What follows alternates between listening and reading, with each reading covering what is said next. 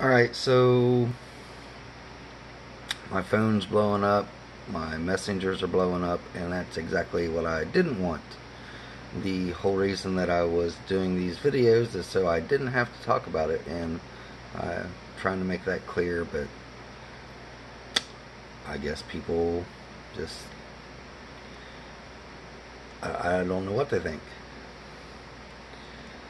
So let me kind of like put it this way. Every time I talk about this, it takes me from let's show it. It takes me from a mood up here to a mood no, we're not going to go that far down, but you kind of get the idea. So I only want to talk about it once. I've said that numerous times. There's no reason for you to call me and try to ask questions like you're trying to get insider information. There's no reason to send me a text message and ask, because I'm not going to respond. I'm not. I need to keep my mood level way up here. I don't want to be way down there. It's that simple. But I know the one thing everybody's curious about is, how long have I known? Well, so let me start back at the beginning. When I was born, the doctor smacked me on the butt, and I turned around crying like a little baby does, and I said, "Don't you smack me on the butt without pulling my hair." And then and now, I don't have any hair. Oh wait, that's a little too far back. Okay, let me go back to when the cancer started. In February, when I was building the goat barn, the videos are on YouTube. And maybe it was a little bit before that, actually, because in hindsight, I noticed things over winter that didn't seem right. And to kind of explain, from starting about November until February every year, I work out pretty hard, 6-7 days a week, an hour or more of cardio plus weightlifting, and that's how I stay in shape over winter. And I've done it enough years in a row that I know how quickly I put on muscle, and I know how quickly I usually ramp up my weight because I drop it back down some where I haven't lifted in several months. And I just wasn't making the progress that I thought I should. And in all honesty, from November until February, I actually felt like I was getting weaker. So it was kind of like, it wasn't an obvious change, but when I stopped lifting weights in February, I was not able to lift as much as I was lifting in November. It was crazy how quickly it happened too. Anyways, so but the biggest indication was in February. I was lifting the goat barn. I didn't have a lot of energy. I was struggling to lift things that I would normally be able to lift, and I was like, what is going on? Well, there was, toward the end of building the goat barn, which still technically isn't done. Here it is, August. I still have the door to put on and a few other things to button up, but I just never got around to it because I schedule my projects literally on a spreadsheet that I'm going to do every year with their cost, and every year it's a rush to get everything done. But the goat barn didn't get finished. It got good enough, and I stopped to move on to another project. But while I was building the goat barn, I woke up one morning and I kind of felt like I slept on my neck wrong. Like my neck was sore. And I walked into the bathroom and I kind of went like this to because sometimes I grab a hold of like the muscle and just kind of squeeze. If you get a sore neck, kind of like massage your own neck. And when I did that, I felt like a little knot, like right here, pea-sized.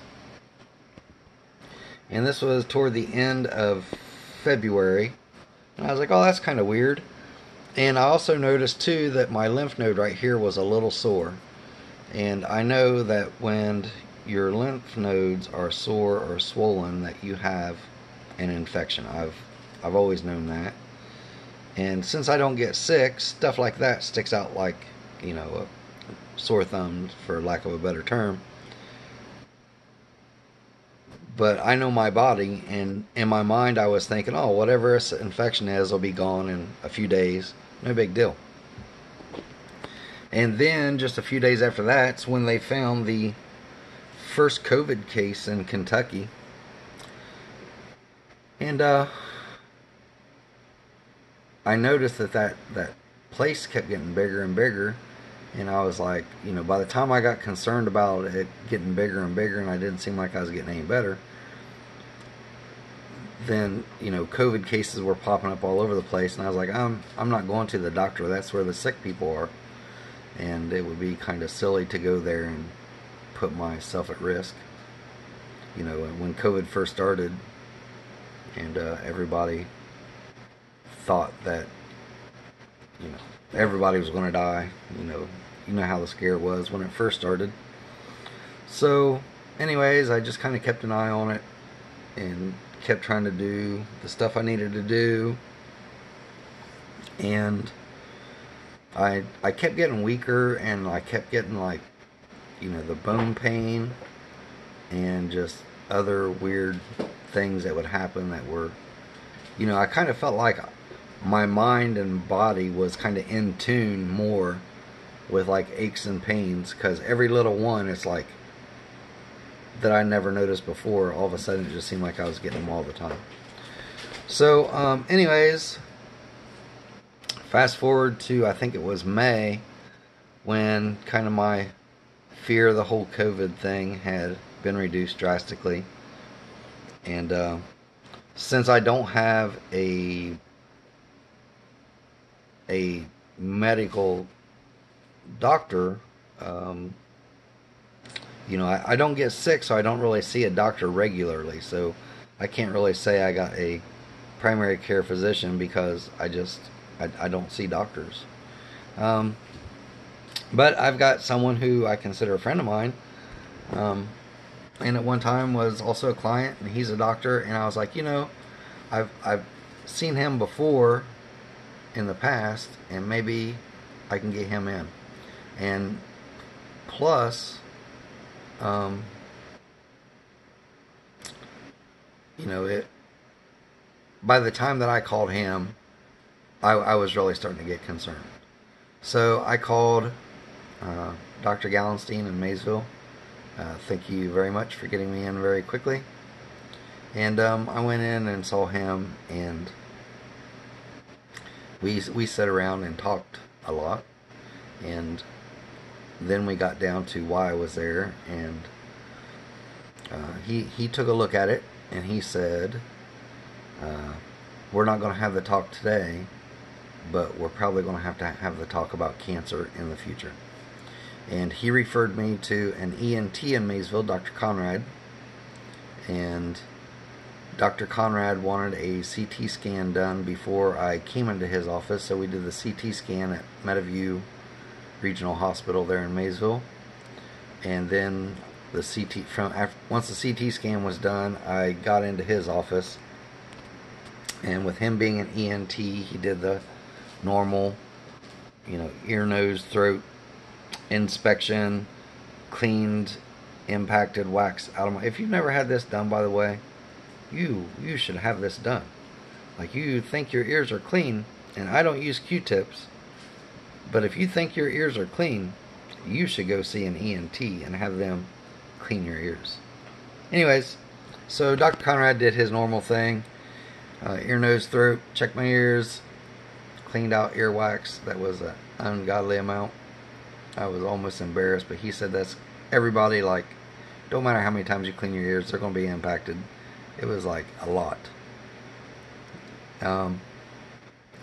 Put a scope up my nose to look at my throat and the back of my mouth. And then after he did that, he said, this is going to sound really weird, but I need to stick my hands really deep into the back of your mouth. And of course, I'm always cracking jokes, and I said, hey, you didn't even buy me supper yet, or you haven't even taken me out to dinner yet, or something like that. And him and his Nurses all started busting up laughing. But anyways, so he did use his fingers to check my tonsils, and he told me that my right tonsil was more swollen. Was a different size than the left one. It was swollen quite a bit. So then he discussed getting me in to have a biopsy done. And originally he said it made sense to him to have the biopsy done on my tonsils because there was problems in the lymph nodes on both sides. Even though the growth was on this side, the lymph nodes, I had problems on both sides. And he said generally that would indicate something like an infection centrally in the body, and your tonsils are right smack dab in the center of your head, about the midline, no matter how you dissect it. And anyways, I don't know if it was the insurance or who it was, but they ended up deciding to do a biopsy on this growth.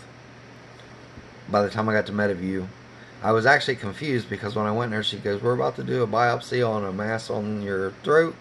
And I was like, well, Dr. Conrad told me you were going to do the tonsils, and now I'm like all confused. So again, I don't know when that changed, but it did. And he called me.